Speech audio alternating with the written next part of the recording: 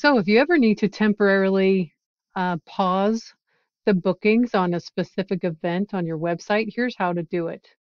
You're going to go to your events tab and we're going to find the event in question.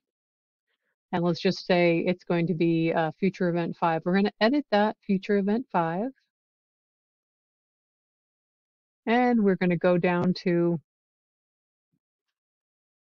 I'll tell you what we're not going to do. We're not going to uncheck this box that says enable registration.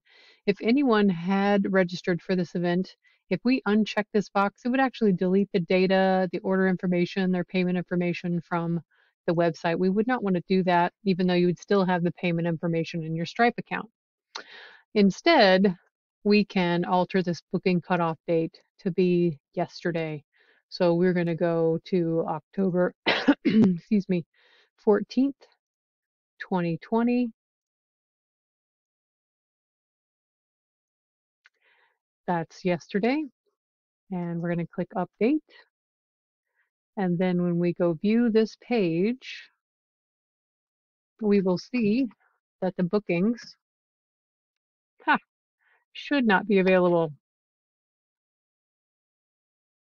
Let's try that again. We're going to edit this event.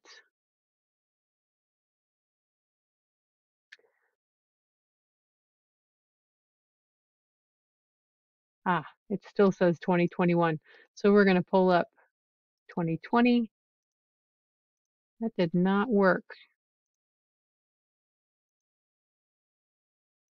Well, I'm going to type over this. And I'm going to update that again. Then we're going to view our event to check. If all goes well this time, it should say bookings are closed for this event, which it now does.